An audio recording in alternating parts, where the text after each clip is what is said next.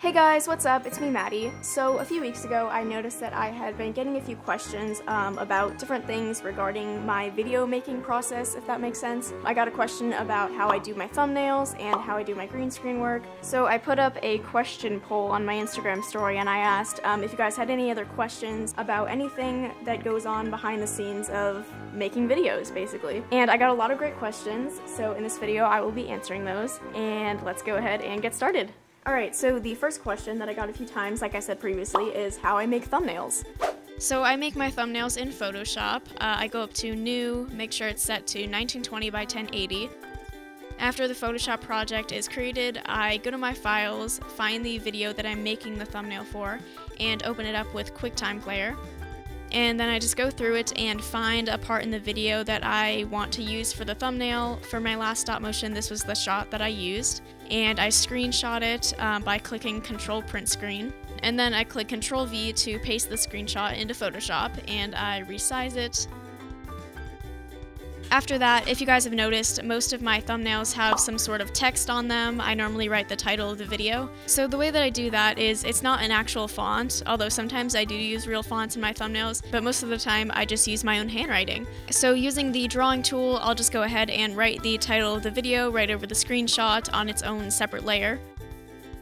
And normally what I like to do is make a copy of that layer and paint it black so that I can put it underneath the white layer to give the title like a shadow effect. And then I'll just play around with it. Sometimes I add a really thin black stroke to the white layer to make it look a little cooler. And this is what it normally ends up looking like. So after I've taken the screenshot and written the title, I export it as a JPEG file. And that is how I make thumbnails. The second question I'm going to be answering is about my green screen process and how I do my green screen work. So this is the green screen that I use. I believe it's from Amazon. One of the biggest tips that I have when you're using a green screen that I've learned is it's really important to light both sides evenly. So I use box lights, and I definitely recommend using them if you have them. And once I have the camera and the lights all set up, I start filming. Alright, so now I'm going to show how I do the actual green screen effect in the editing program that I use. By the way, I use Premiere Pro to edit my videos. The first thing I do is import the photos, and I have a whole video on my channel from a few months ago called My Stop Motion Process. So if you guys are interested in seeing how I edit my stop motions in a little more detail, definitely go check out that video. Alright, so this is the green screen clip without any effects added to it. And then this is the photo I decided to use as the background. I just downloaded it from Google. And I'm going to drag the photo from my files into the project, just making sure that it's underneath the stop motion clip. Now I'm going to select the stop motion clip, go to Effects, Video Effects, Keying, and Ultra Key. Once you select Ultra Key, this little pen icon will pop up right here. You can click that and select anywhere in the photo where it's green. So I'm just going to click right here, and then as you can see, the background comes through. I don't know how to explain it, but you know what I mean. After that, I go back to Effect Controls, and under Matte Generation, there's a tool called Pedestal. If you turn that all the way up, it kind of gets rid of the shadows, and it makes the green screen look a lot more realistic. So real quick, I'm going to go through the same process with this clip. And the next thing I want to do is edit out this part, because when I was filming this, the green screen didn't fully take up the entire frame, if that makes sense. So in the corners you can see like the background. So to fix that, I'm going to select this clip, and in Effect Controls under Opacity, I'm going to click this icon, and that will create what's called a mask. And this is a little bit difficult to explain, but I'm going to create a box inside of the frame that only includes the parts of the frame that I want you to be able to see. So when I build the box, I'm going to avoid those corners where you could see the background. And then I'm going to copy and paste the mask to the other clip. So when I finally finish all of that, this is what it looks like. Obviously it looks a little weird, it looks like she's walking on air, so I'm just gonna go ahead and resize this real quick. And this is the final result. So going back to this question, I wanted to show how I did this where it looks like Emily is coming around the corner. So once again, I'm going to import the photos and go through the same process that I did with the other two clips. And then I'm going to move the clip over and do a little resizing. And now, here's the interesting part. I'm going to create a mask just like I did for the other 2 clips, but instead of just cutting out the corners where you can see the background, I'm also going to cut out the part of her body that's overlapping the display case. So instead of looking like she's in front of the display case, it'll look like she's coming out from behind it. And this is the final result.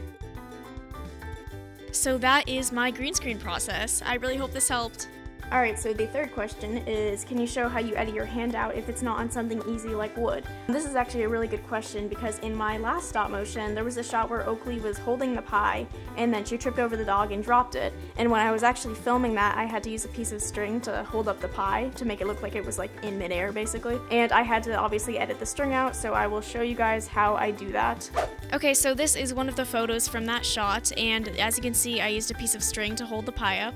So the way that I'm going to edit that out is I'm going to take another photo from the same shot, so the camera's still in the same position, but it's a separate photo. So this is a little difficult to explain, I'm sorry if it's confusing, but basically what I'm going to do is erase every part of this photo except the part that I need to cover up the piece of string. So what I'm really doing is just using a small section of the second photo to cover up the string in the first photo. This is before and this is after. And that is how I edit things out of my photos and stop motions. The next question is, where do you get inspiration for your videos? I love your channel and setups. First of all, thank you so much. To be honest, the reason I don't upload that much is because I don't have video ideas. Like, it's hard to come up with ideas sometimes. I get inspiration most of the time from watching other AGTubers videos, and I don't know if this is exactly what you meant by the question, but the way that I come up with stop motion ideas most of the time is I will look at a prop in my dollhouse and try to come up with a storyline that's like centered around the prop. Like, for example, my last stop motion, the pie predicament, I realized that I had 2 doll-sized pies, and then that's how I came up with the storyline. So that is how I get inspiration for my videos. The next question, it's a little bit similar. It says, how do you get motivation to film? I'm always losing motivation constantly.